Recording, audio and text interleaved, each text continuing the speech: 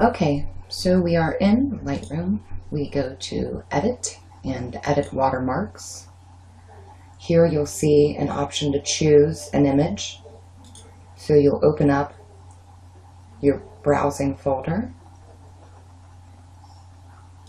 You'll go to where your watermark is saved. Once it loads, you'll see down here that it gives you a little preview, but you'll want to go first. You can change the size here.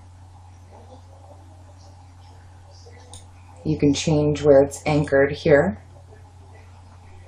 And then you can change the opacity here so it's not quite so bright and takes away from your photo.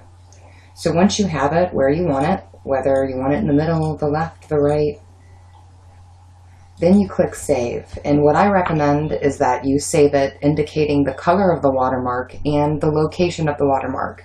That helps because I'll show you when you export a picture, you don't get to see which watermark it is. So I do nature, lower, right, white.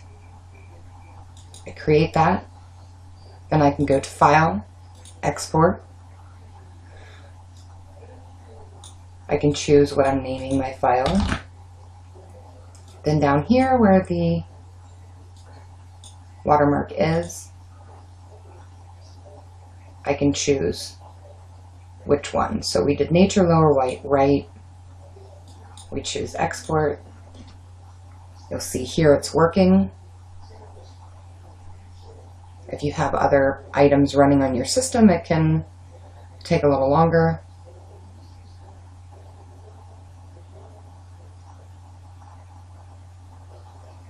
And then once you're finished, you can open it up and view it.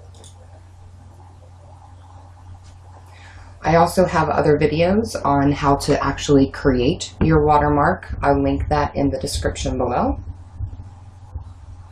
And you can also view the blog on this with print screens instead of video if you like. So there we are. There's your watermark.